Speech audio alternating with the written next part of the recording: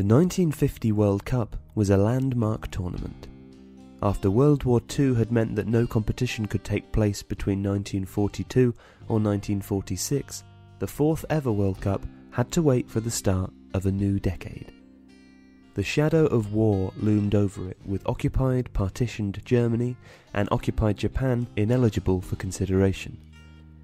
Many teams from behind the Iron Curtain also chose not to attend, meaning the powerhouse of European football that was hungry were missing. England, though, deigned to join in with global football's main event for the first time ever. Brazil is, of course, the country most synonymous with the World Cup, and 1950 was their first chance to host it. They expected to win it too, but a collective psyche-shattering defeat in the final would lead to wholesale changes in the national team setup. Argentina would have been in with a decent shot at upsetting their biggest rivals on their own soil, but they never made it to the tournament. They had fallen out with the Brazilian Football Federation over their decision not to defend their Copa America title in Brazil a year earlier. A pay dispute had decimated their ranks. In 2014, former Argentina goalkeeper Amedeo Carrizo told Reuters, Di Stefano, Pippo Rossi and Padernera had left. It showed a lot that they were missing. Rossi was the midfield general and Di Stefano was in his moment of glory. It would not be until 1958 that Argentina joined a World Cup again.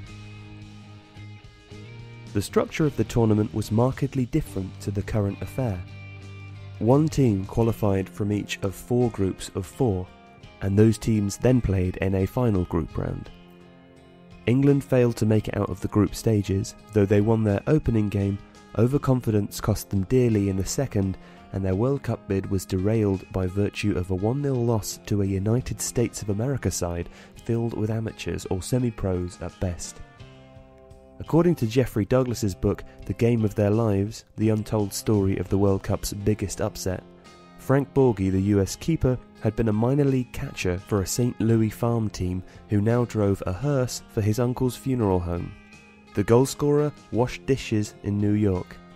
It was a blow to the national psyche for England, but nothing compared to what happened to the hosts. The Maracanazo, or the Maracana blow, which saw Brazil lose 2-1 to Uruguay in their national stadium, was the last game of the campaign, but it was only decisive as a result of fate rather than it being an actual final. It so happened that the points Uruguay earned in the game took them above Brazil in the table, seeing them win the tournament for the second and final time. In their first 2 final group fixtures, Brazil had beaten Sweden 7-1 and Spain 6-1, brushing aside the best Europe had served up in the tournament with ease.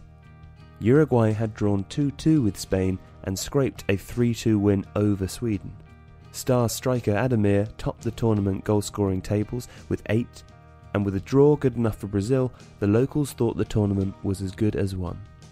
This was even more obviously the case once Brazil had taken the lead in the final game through their right winger, but Uruguay hit back with 2 second-half goals.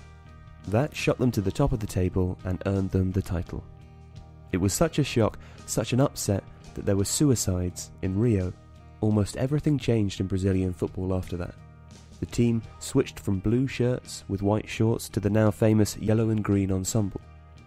8 years later, the rebuilding job would pay dividends, in large part thanks to a 17-year-old who went by the name Pelé. But the scars of 1950 took a very long time to heal.